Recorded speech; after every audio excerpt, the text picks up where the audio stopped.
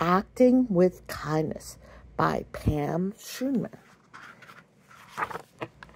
A peacekeeper is kind to others. Alice gives her mom a flower. Ooh. Alice's dad is cleaning the house. Alice is kind and offers to help. Alex wants to do something kind for his mother. He brings her a special breakfast. Yum.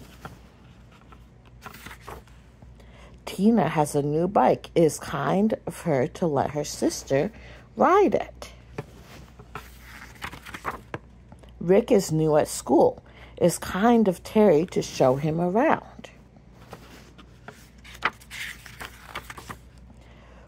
Julie's aunt has a birthday. Julie is kind and brings her flowers. Sarah is afraid of the hospital. The doctor speaks to her kindly to calm down her fears.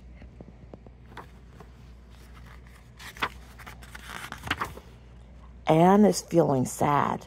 Carol is kind and talks with Anne so she feels better.